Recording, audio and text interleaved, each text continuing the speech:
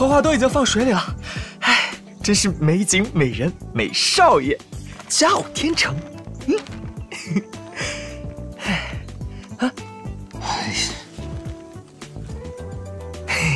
咱们北新城再也找不出比少爷更英俊的男子。哎，行，别拍马屁了。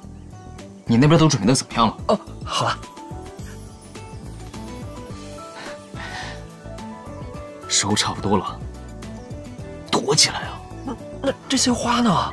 这我不是拿着呢吗？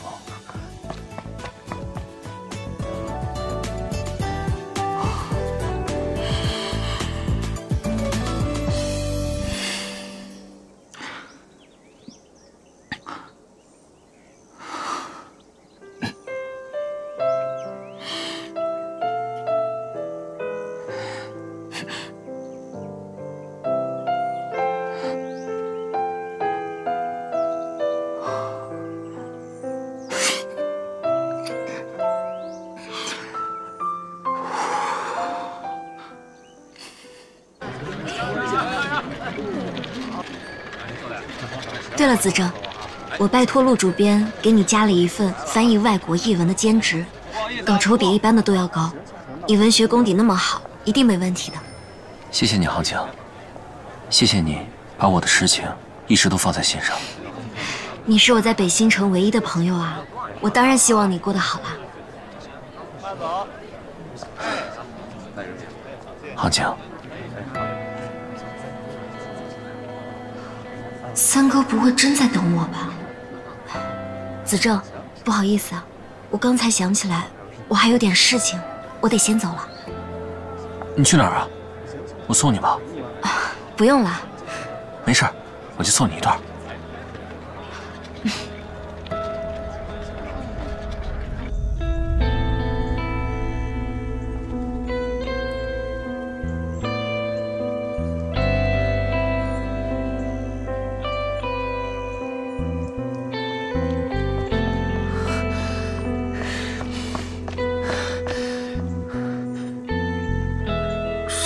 少爷，差不多2个时辰了，估计林小姐她不会来了吧？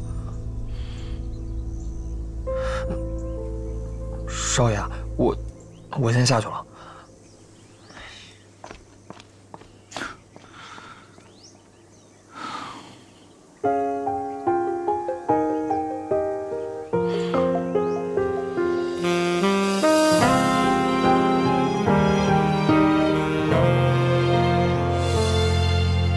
飘零的夜遮住你眼睛，雨落窗台留下的痕迹，风悄然地泛起尘封的消极，墨色的梦遥不可及，再不需要言语的承诺，但至少我曾经拥有过，笑容像一首歌，沉醉了你我，孤身的我选择坠落，破晓的爱在黎明后重生，一地的伤怎么开出绚烂？记忆慌忙淹没了过往我的盼，将心埋葬在深渊万丈。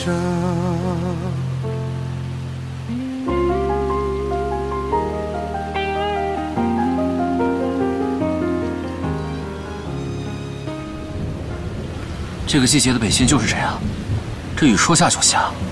下这么大的雨，他应该不会去了。糟了，我的风筝！杭景，你先在这儿躲雨，我先把风筝收回来。哎，等等，我陪你去吧。你刚刚不是说有事吗？现在应该没事了。那这雨……快走吧，晚了风筝就全淋坏了。哦，来，披我这个。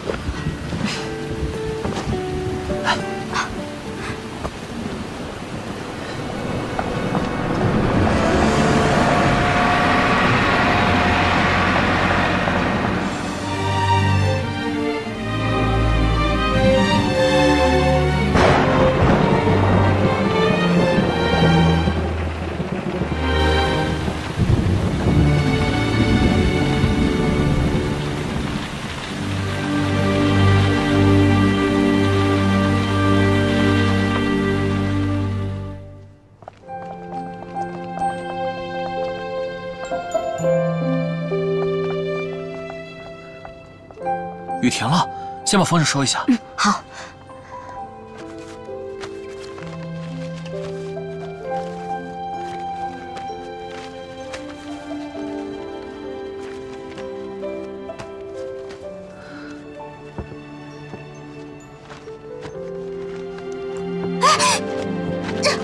小心！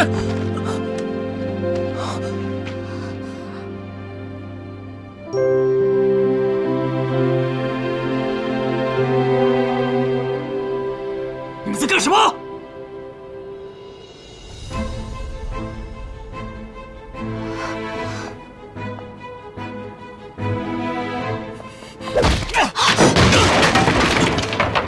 子正，小北辰，你发什么疯啊？告诉我，他是谁？子正是我的朋友。朋友？朋友这样光天化日搂着你啊！怪不得早明间摆出一副清高的样子，还说什么不为感情，是为了救你爹是吗？这个虚伪的女人！小北辰，你胡说什么呀？我喜欢谁，交什么朋友，为什么要跟你交代？小北辰，你放开我！你离开一个女人算什么男人？有本事冲我来啊！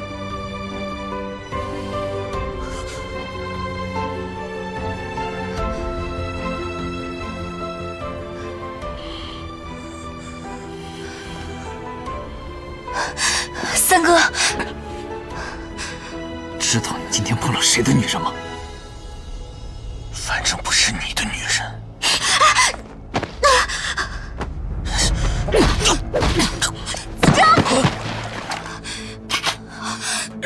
子正，小北辰，你要杀他，干脆连我一起杀了。阿姐，你让开！你别管我。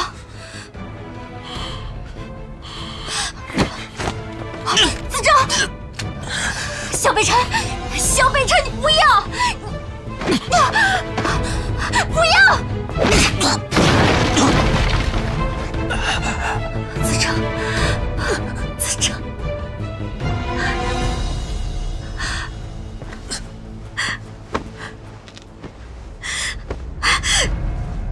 你放开我！阿静，放开我，小北辰！阿静，放开我！阿静，小北辰，你放开我！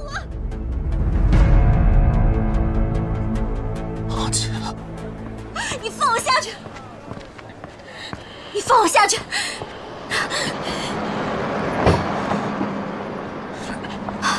你到底想干什么？你竟然敢背叛我！你说什么？什么叫背叛你？你知道我在狱里等了你多久吗？你到底有没有心呢？我从来没有答应过赴约。什么意思？你由始至终都在耍我是吗？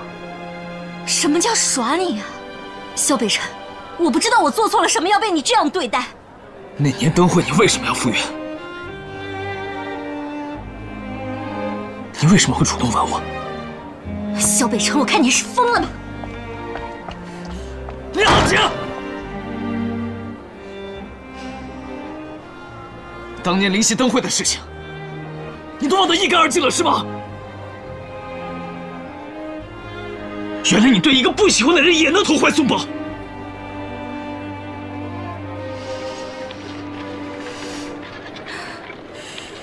当年的事情，你怎么不去问问你那两个好兄弟？如果不是他们，我根本不想，也不会出现在你面前。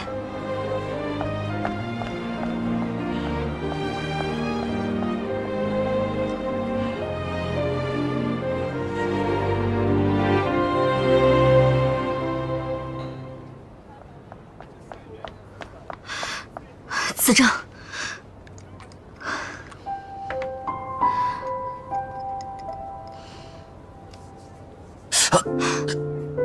轻点。好。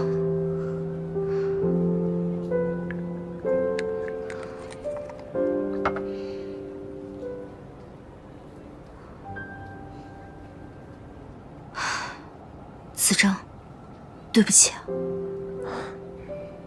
关系，这不怪你。是我连累了你。你的手本来是用来写字画画的。没事，休养一段日子就好了。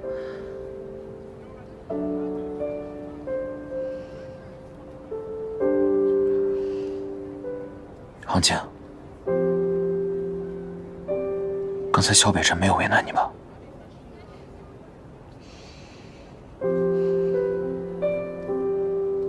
我听说你跟萧北辰一直以兄妹相称，但是刚才我看他好像对你不仅仅是兄妹之情啊。没事，我和他之间有一些误会，说清楚了就好了。误会？是他的兄弟搞了一个乌龙。你想啊，我父亲还身陷囹圄呢，做女儿的只盼着和父亲早日团聚，哪有心思想什么儿女之情呢？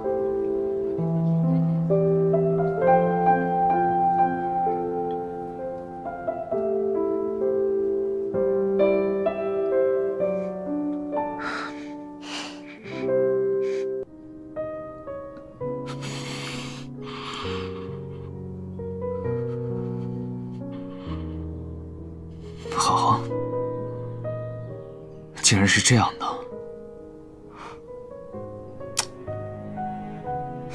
叔，你说，不是三哥，你别生气啊，我们也不是故意瞒着的。对啊，我们当时看你那么喜欢他，就想替你加把劲儿，正好他父亲来信了，我们就……是啊，三哥，说到底呢，我们都是为了你好。出去。三哥，你别想太多。是啊，你说咱们北京城多少姑娘要嫁给你呢？梁景是不是瞎了眼了？那我出去。走。不是，三哥，你听我说。走啊！三哥。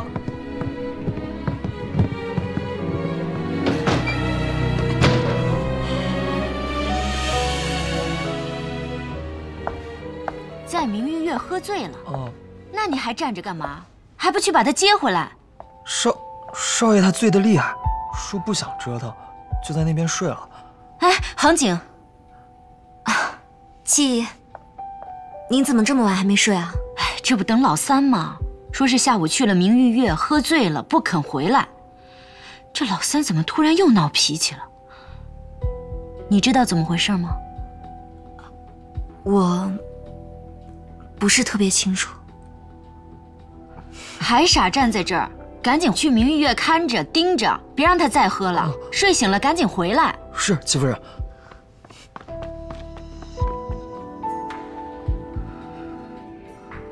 七姨，那我先回去了，你也早点睡啊。好，快去吧。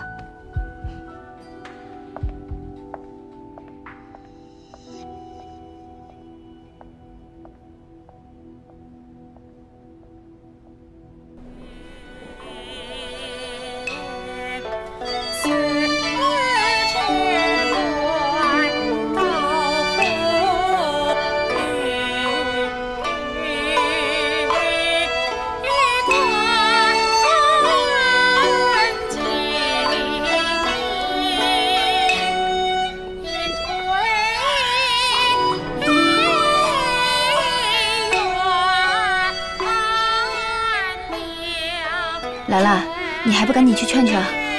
你没瞧见三少的脸色，吓人的紧，我可不敢。你这没用的小蹄子！哎，你这么厉害，你去劝啊！我也没本事，我胆子比你还小。那你说我？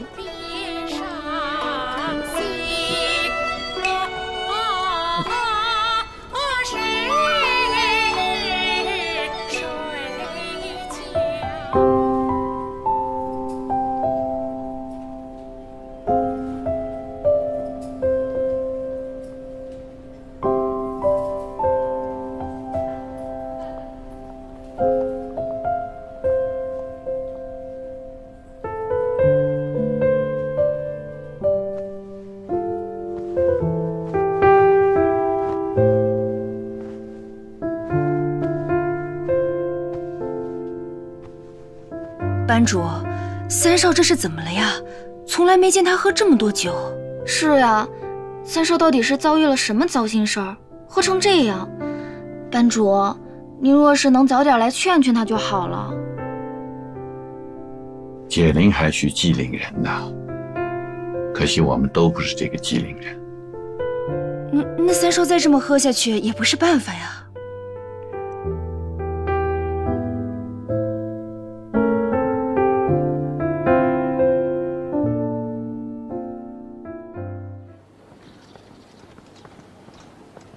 大和商会的佐藤会长为什么会突然到访？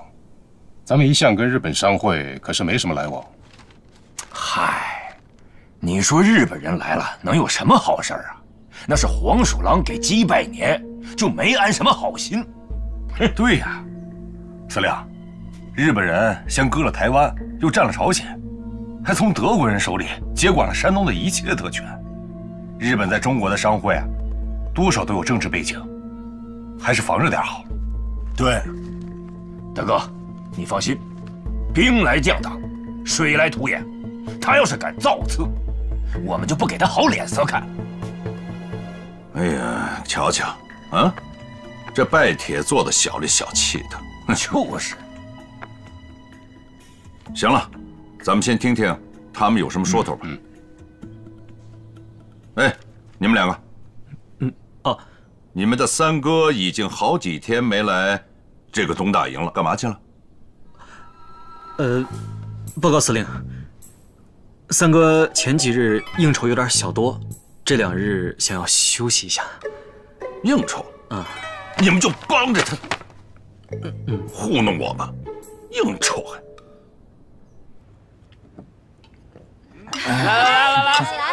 来，我给你们满上啊！许少爷、莫少爷，坐下。哈，你们2个怎么来了呀？干啥来了？拿个杯子，两灯倒上。好嘞。来，一起喝。三哥，你别喝了，你这都喝了几天了，想把自己喝死啊？你装什么呀？啊？你又不是没有跟我一起这么喝过。三哥，是这样。司令已经找你好几天了，你要是再不回去，我也没法交代了。哎，你又在这边装什么呀？这他们家吃的。哎，沈，三哥，真的消停点吧，别再喝了。放手！这么多人在这儿，能怎么着？来，三哥，最后一杯。你来，赶紧的。过来。来，干杯啊！怎么了？这样下去不是办法。先走吧。来，三哥，来。哎，咱哥俩必须干一个。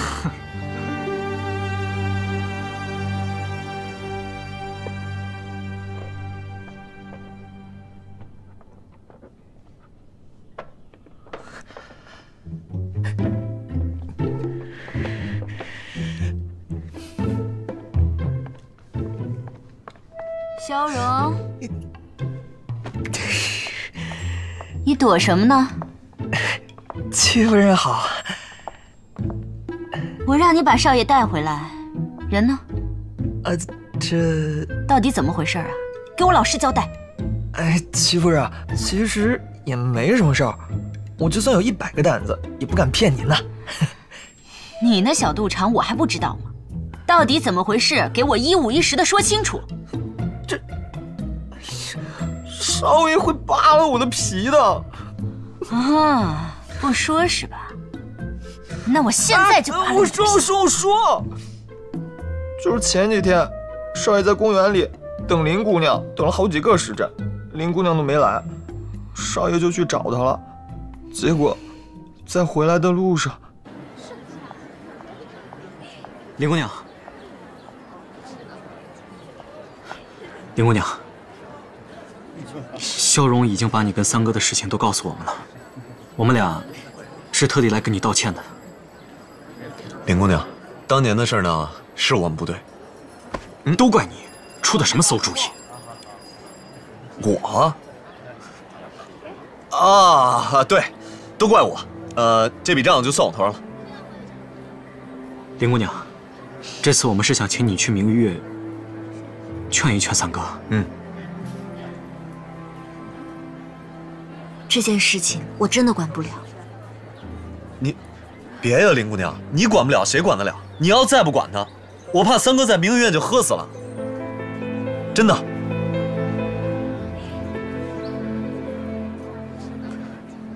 哎，林行请。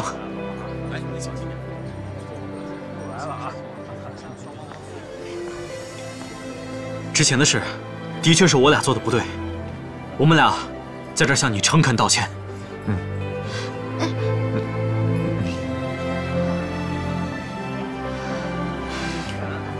但三哥对你的情谊是真的。你知道这些年三哥都是怎么过来的吗？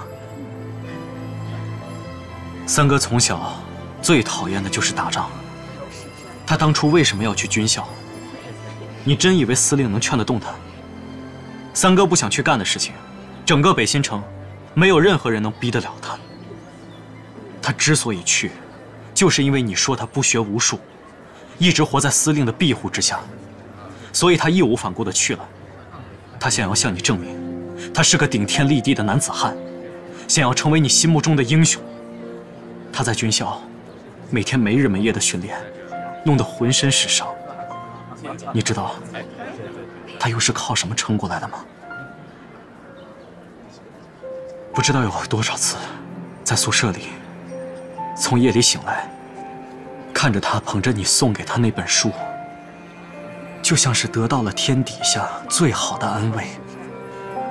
凤城那一战，别人只知道他以少胜多，少年威武，可他左肩胛中弹，血流不止，差一点就死了。当时需要做手术才能把子弹给取出来，可没有麻药，他就这么咬着牙，硬生生地挺过来的。因为他觉得家里有你在等他，他不能死，他想早日打完仗，回来见你。林姑娘，你还记得他送给你的套娃吗？那根本就不是什么地摊货，那是他亲手为你打的。因为他当时看俄罗斯好多姑娘喜欢，他就想着给你也做一个。你知道他做坏了多少个，手上留下多少刀口吗？他现在手上还有伤疤呢。林姑娘，你有权利不喜欢他，可感情这东西本就是覆水难收。三哥对你的情谊是一天一天累积起来的，所以也没办法能够轻易的抚平。而且现在只有你可以解开他的心结了。话都说到这个份上了，去不去随你吧。